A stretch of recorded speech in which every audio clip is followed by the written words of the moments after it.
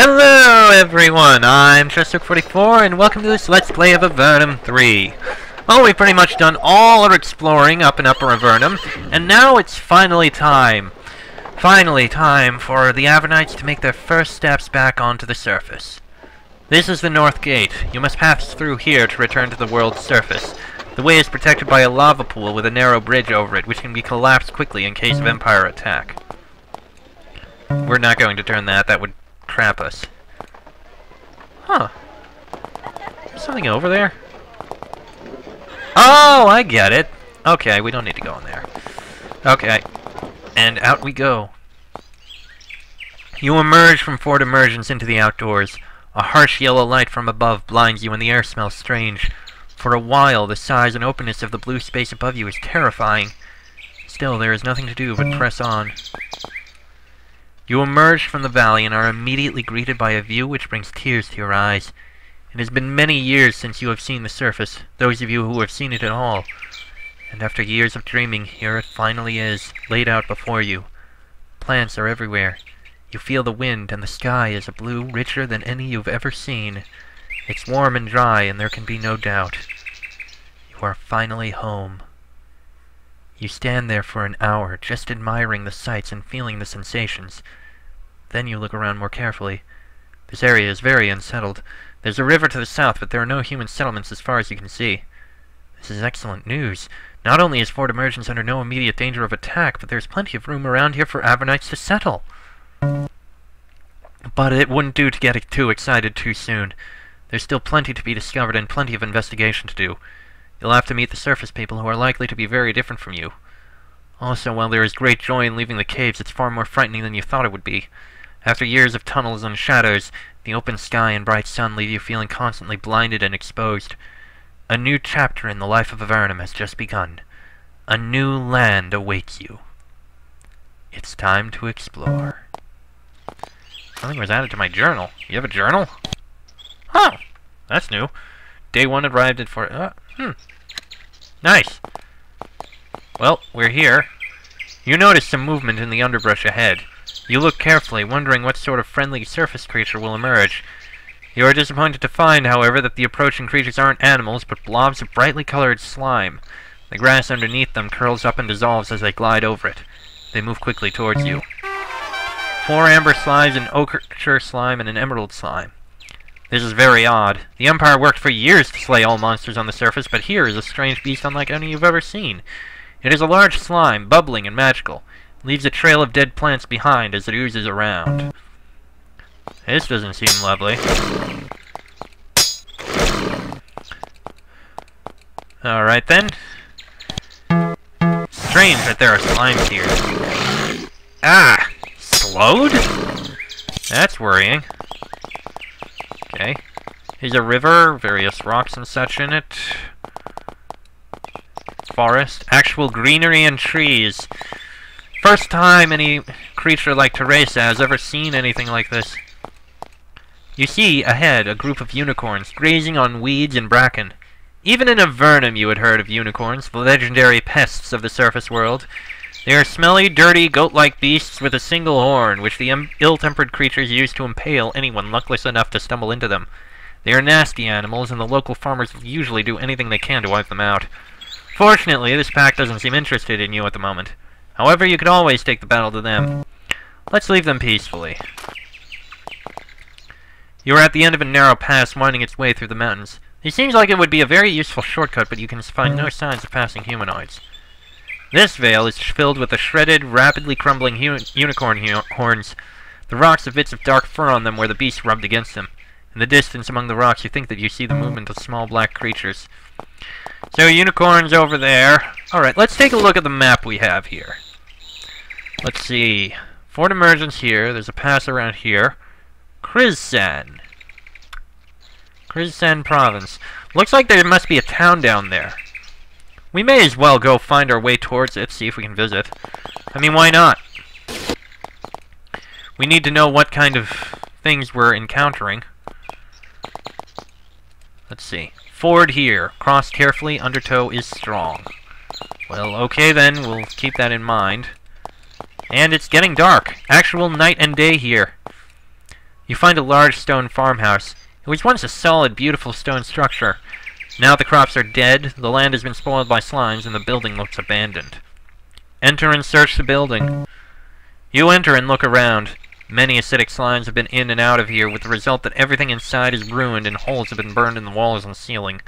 While searching, you look out the window and find you've been surrounded. 3 ochre slimes and 2 emerald slimes. Okay then! Well, ice lances please. Thank you. And there we go. You clean the slime off your blade and take one last tour around the farmhouse. Anything that might have been useful there has been dissolved or eaten. There's not even fruit in the garden. You leave the ruin behind. Okay. So the past must be around here somewhere. Oh! You find signs that someone has hidden something here. You search and find a small supply cache with healing herbs and 37 coins. Yes, that's something new you'll find here. Occasionally, you'll come across these little dirt-colored patches, which are basically supply caches, and you can find stuff in them, which is useful. I mean, who doesn't want stuff? You're on the road leading north from Krizsan province. The air is cleaner and the underbrush lacks the scarred, burned areas caused by the passage of the slimes. Nearby, you see a friendly inn built here to aid travelers heading to and from Krizsan. The Inn of Blades. You know what? We can start in an inn. Why not? It's somewhere to start. Hopefully the creatures here don't... Hopefully the people here don't want to completely kill us. And there's a bear here. Hello, random bear. Goodbye, random bear. That was random, but now it's dead. Yeah, I'm trying to uncover as much as I can, even though I don't really need to. It's the way I am! There. Okay, random bear outside this inn. Now dead. Fine. You enter the Inn of Blades. This well-defended outpost provides a hot meal and safe bed for many of Valorum's travelers. The guards let you in, though they watch you nervously as you pass. Don't mind us. We're just passing through, trying to learn what we can. Chickens! Cluck, cluck, cluck. Guard there. Those are probably storage rooms or storage sheds or something. Oh, there's someone in here. I guess that's actually the kitchen. There's a storage shed. Alright. So this must be the inn itself.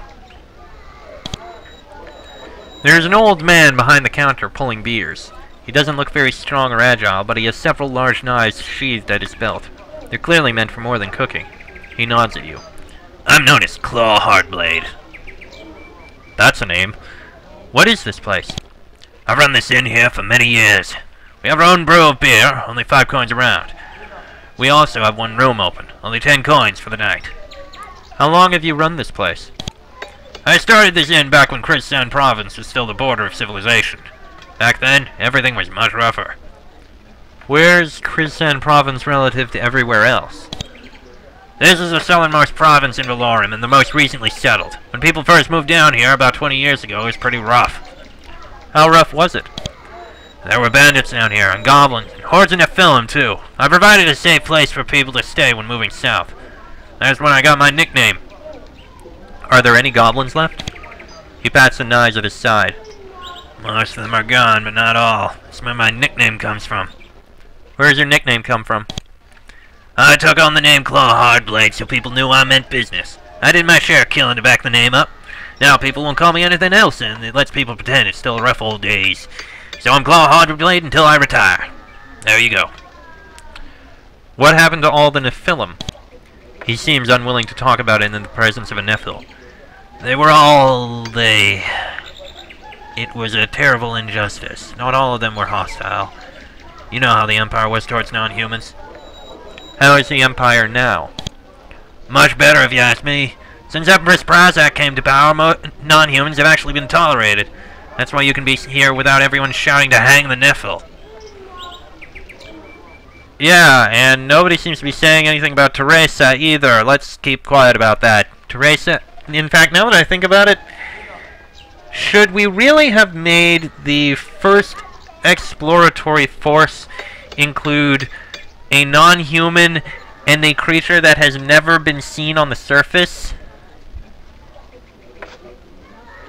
I feel like Covert Ops maybe dropped the ball a bit on this one. The border to what, by the way? The border to the settled lands. This is about the only area unsettled by humans in the whole world. Interesting. Let's speak to other people here. You meet a traveler, one of the many refugees and wanderers of Avernum. This person is clearly very exhausted, nervous, and eager to be left in peace. Eventually, you take the hint and move on. Traveler. Oh, that guy's got a name.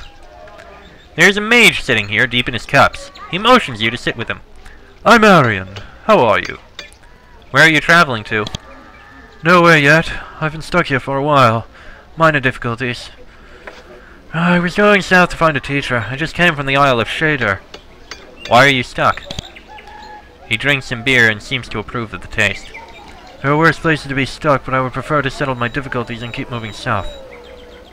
You didn't really answer my question. He looks at you blankly.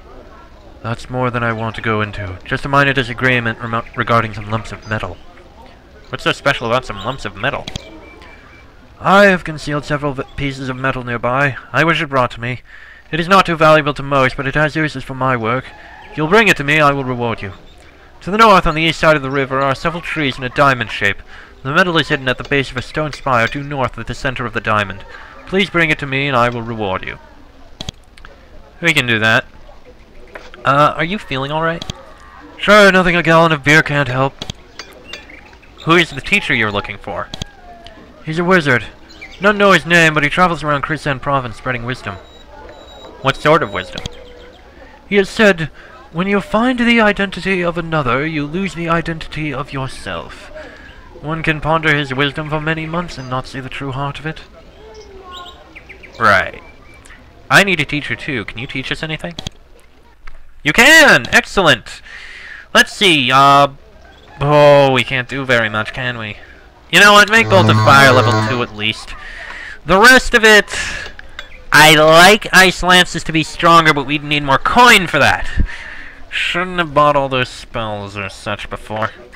Oh well. How could I get to the Isle of Shader? Head north to Farport, you can catch a ferry. Watch out though, the island is infested with a horrible disease-carrying bugs. Lovely. And there's one more person here. The man at this table wears very loose black clothes. He eats a Spartan meal of bread and fruit. Greetings, travelers. You're looking for company to ease your minds during your long journey, yes? I'm Morales. Why are you here? I'm a traveler. Until recently, I lived on the Isle of Begail. He munches a bit of crust. Why did you leave the Isle of Begail? I learned much there, but the monsters became too threatening, so I decided to leave for a while. What sort of monster plague affects Begail? The isle has been set upon by hordes of cockroaches. They're huge and carry lethal diseases. A place that encourages people to stay. Cockroaches? A horde of cockroaches! Anybody get a can of Raid? What is the Inama Church? He smiles enigmatically. What they teach I am unworthy to interpret to you. You'll simply have to visit. The Inama effectively rule over the island. You should have little trouble finding them. You can reach the island by boat. How do I find a boat heading to Begail? He takes a sip of water. Take the road north from here. At the T intersection to the northeast, go to Farport to the west. There you can take a boat to Begail. I wish you luck. Now I have much to ponder. Many apologies. Okay then. Oh, let's take a look in these rooms here. Nothing in there. The dresser won't open. You try to find a locker latch, but there isn't one. Must be magically sealed somehow. I'm guessing it's probably the reward for that one guy. Nothing in there. We can disarm the trap. Ooh, spiritual herbs. And a healing potion. Nice. Alright, I think we can take a look to the north. So to cross the river to the north, we'll find a diamond of trees. End of Blades, 10 miles south, Farport and Sharamik to the east. Ah, that must be it. As you search the hills, you find the 6-foot-high pile of stones you were told about. You poke around in the pile and find several lumps of something that seem like metal, but far too light and lusterless. It's quite unusual. Take it. You pick up the odd-looking rocks and pocket them. As you turn, you see some people you were sure weren't there before. They immediately move to attack. These rocks must have some unusual properties. 5 brigands, 2 apprentice mages, and a mage. Oh, that hurt! Alright, you heal Nippur. And you ice lances. That helped a bit. There's that brigand, there's that one. Oh, he summoned friends! Okay then. How about... That didn't really do what I hoped. Ow! Oh boy, that's not good. Oh, this is bad. Heal up Carl immediately. And kill that. Ah, shit! Really? We almost had it. Great. Hold on, I need to reload and go through all this again. I'll be back shortly. Huh, interesting. You are sharing this road with a band of merchants. They are leading wooden carts pulled by strong horses. They seem very nervous, however. They keep their distance from you, and their guards keep their hands on their weapons. You aren't sure whether they were scared by your paleness, or are just generally paranoid. Bit random, but okay. Oh, incidentally, in my run back up here, I happened to stumble upon another bunch of random slimes in an event. Basically, when we walked up to the shore of a river and saw a fish that isn't the comforting pale that we're normally used to. Anyway, let's try this again. Take the metal, 6 brigands, 2 apprentice mages, and a mage.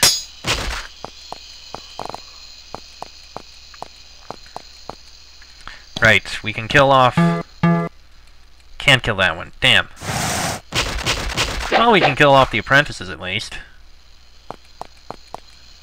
You go after that one. Ow!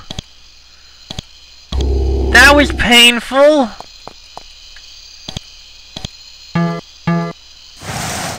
Why do I have the feeling we're about to fail again? Really?!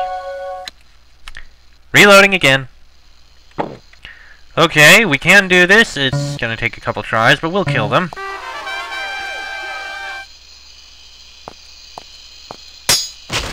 Nice.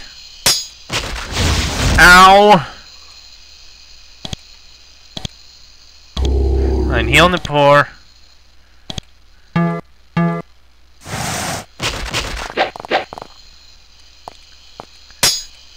Come on, you can kill him. The Ursag, those do not look good at all.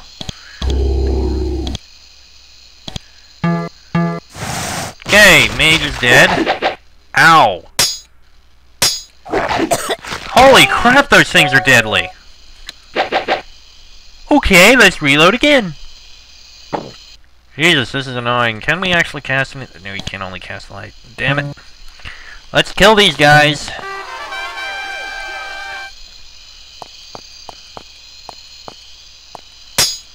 At least we can kill that.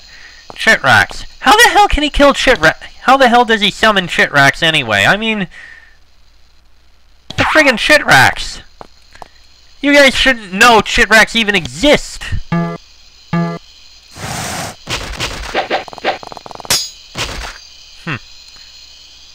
Can't really get around to it. Ah, there we go. Ow! Right, healing the poor. Ow.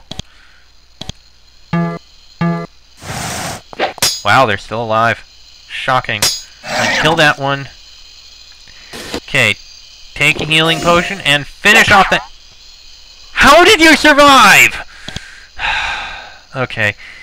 Heal up Pollux. Casting of this.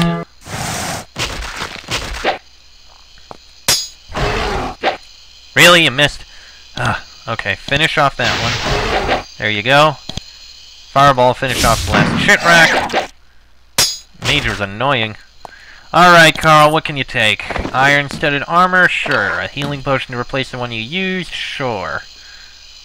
Doesn't look like there's anything else we need here. Okay. You closely inspect the bodies of the mages who mugged you. You find something interesting. All of them have small red eyes tattooed on the insides of their wrists. That is interesting and a little concerning. Who the hell did we just piss off? Oi!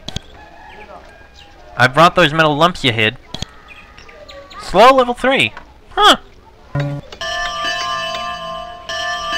Nice. You present the medal to him. He gladly takes it. Did you have any trouble? You tell him about the ambush. He seems troubled. Oh dear. I'll have to be very careful when I head south. Now for your reward. Nowadays, little is more useful than spells, especially with the monsters about. He gives you a brief, potent magical lesson. You are now able to cast a very potent version of the spell Slow.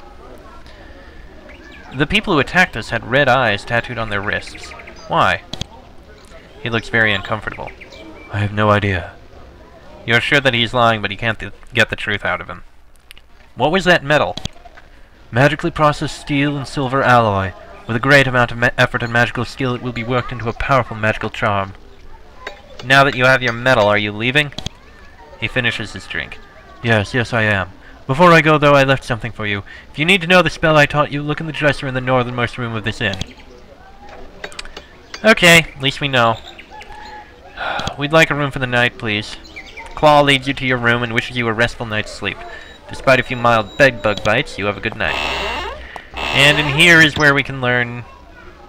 Huh. Teresa, why don't you hold on to that? So basically... we can use this at any time to learn the spell Slow. Not that we're really going to need it, but you know what, let's leave it here. Actually, no, we'll take it. We'll leave it back in Fort Emergence. Probably seems the best place to leave it. I didn't want to go back in! Okay. And I believe to the south is another town. The town of Krisan, I believe that was mentioned. Yeah, let's go drop it off in Fort Emergence. We may as well. I mean, we have a storage room here. Someplace we can keep everything. Alright, Teresa, leave this spell tome here. Thank you. And you know what? Let's go let him know. Anaximander. You tell Anaximander of what you saw on the surface. He doesn't seem surprised. So far it sounds much like what we expected. We're at the outskirts of the Empire, far from the center of civilization. There may still be hope that we can develop some sort of colony up here, hidden in the wilds. First, however, we need to learn much more. Go out and explore, visit towns and cities, find out what forces the Empire has out here, then report back. Okay. You report to Anaximander on seeing this strange slime creature. He looks very serious. This is bizarre, to say the least. The Empire was determined to purge the world of all that was different or dangerous, and it seems that dangerous creatures at the height of the Empire's power are returning. Continue to investigate this situation. This is something we need to learn much more about. We shall indeed do so. Okay, then. Well, next episode, I think we should probably head south and visit the nearest town, Krisan. I believe we should be able to reach it if we just follow the road southwards. That'll be in the next episode. So until then, I am Chester44.